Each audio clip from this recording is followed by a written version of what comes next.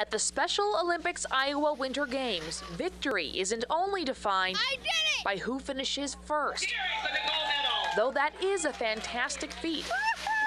For the Schneckloth family, I'm so proud of you. 11-year-old Allie You do it again? is a winner Good job. every single day. She had some complications at birth, and the doctors did not know if she was going to live or survive or not. And so the doctor said as long as she keeps breathing, she will keep living. And so we've just been blessed every day. Her daughter joins hundreds of athletes for this 3-day event. With artificial snow here and skating events indoors, the warm weather has drastically impacted only one sport, snowshoeing.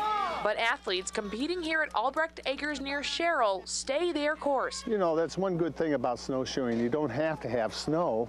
You can just do it on grass. Paul Gorell has worked with the Winter Games since it started 27 years ago. We had 25 athletes, and it's grown to over 400. He's been director of the Games for the past 25 years and steps down after this winter's event. I think what we'll miss the most is all the kids' smiling faces and having them come up to you and thanking you and giving you hugs and things like that. Everybody cheers for everybody just from the accomplishment of the day and the accomplishment of just the tiny baby step goals that each athlete has. It's a life-changing experience. Where every hill and every day is an achievement. In Dubuque County, Becca Habiger, Iowa's News Channel 7.